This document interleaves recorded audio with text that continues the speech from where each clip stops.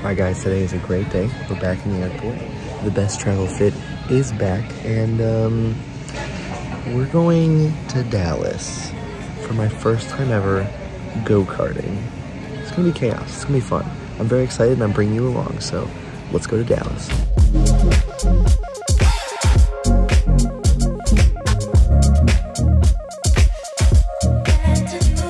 It's time to go go-karting. Sean's gonna lose and have to wear a Red Bull jersey. Nope. Yep. What do you have to say about that, Sean? About losing and being the worst of the group? I don't know where the worst comes from. Dude, I just have to be better. We're just gonna get him all riled up and then he's gonna crash. All right, let's go to the track.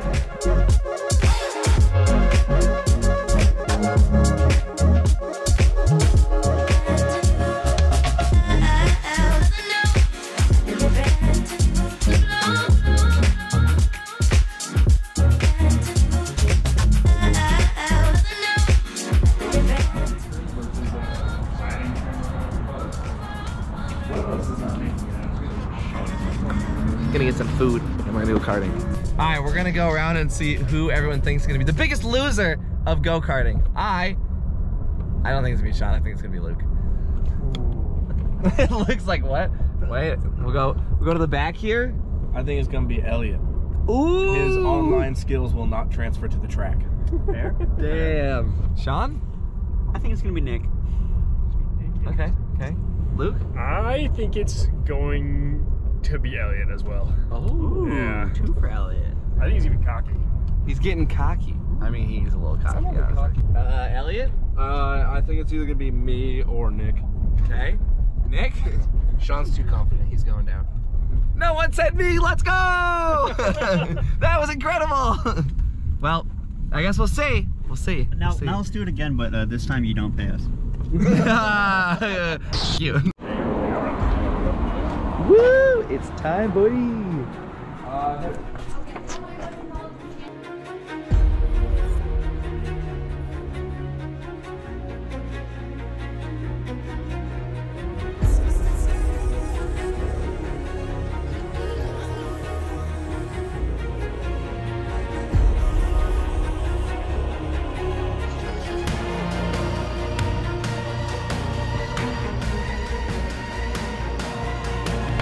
Let's go, Sean, let's go.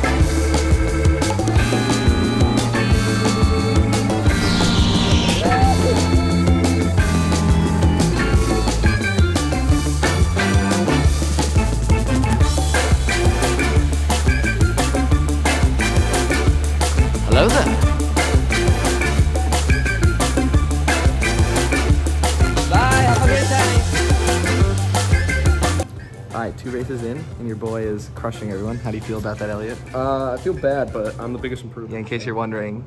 Ooh, look at that. It's Josh. Where's Elliot? Yikes. Talk to me tonight. No, no, it's not fair. Sean, how are we feeling?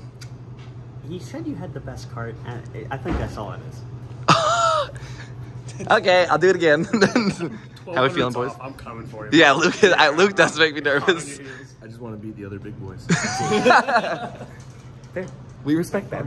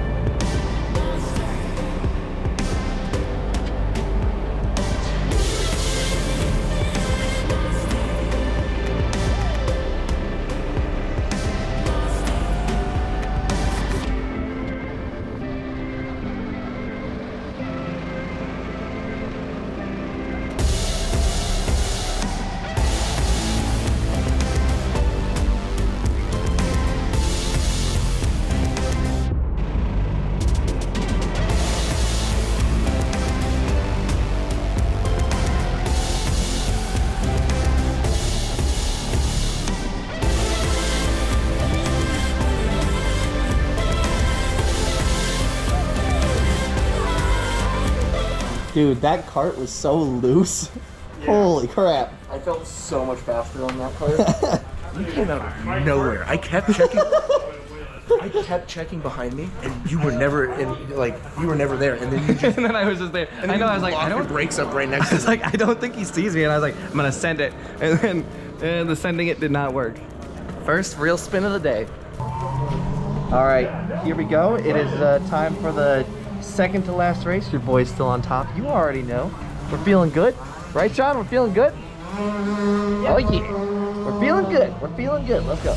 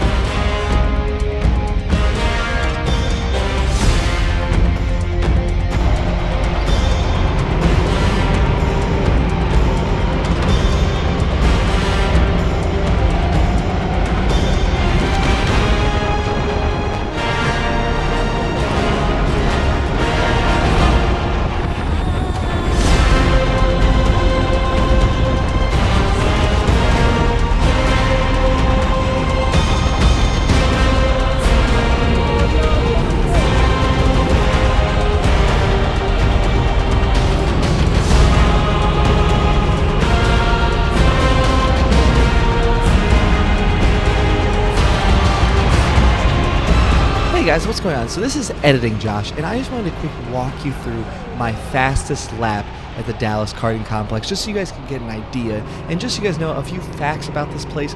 This was recently made in the last 2 months. This is like a brand new track.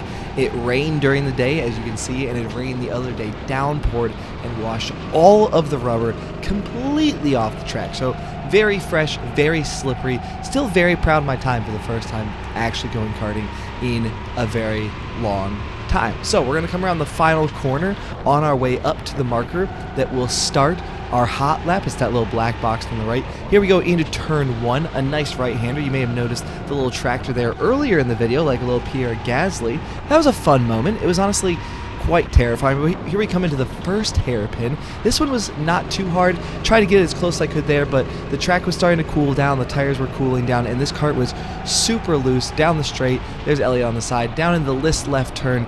This one was definitely one of the trickier ones, weirdly. You wanted a nice exit so you could get some speed coming down this nice straight line into the chicane. If it was dry, you could definitely take this chicane full speed, but unfortunately it wasn't dry, so you have to tap the brakes, try to control your speed, and get through there without ending up in the mud, because the mud is killer. Here we come, heavy braking, slight banking, so you can get a really nice line. It was a little slippery, but had a beautiful exit there. Here's one of the hardest corners for me on the track. It took me until the 5th race, so about 2 hours to actually get that line right. I don't know what it was. Here we come into one of my favorite sections, this nice right-hander, and then into this section. You got to be really careful about this braking, as you could see earlier when I spun trying to overtake Nick.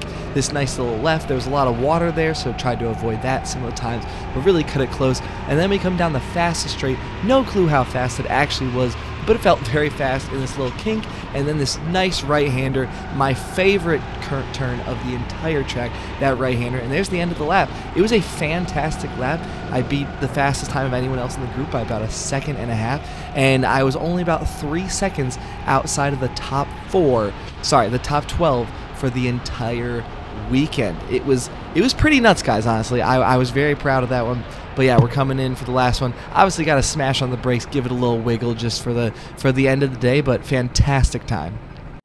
You guys won't be able to see it, but Elliot's just stuck in the mud right now. I was so close. My car kept dying. Yeah. All right, final reveal. Let's see. Yeah, back in the 90s. Almost 84.4. Let's go, baby. 84.4. Let's go. Let's go. Guys, look, they rescued Elliot from the mud. And just, Elliot, did you notice you don't have a lap time? Hey, not last. So it was on the out lap. Latifi? That's a bad fit right there. Hey, at least he didn't turn on the wrong part of the track, you know?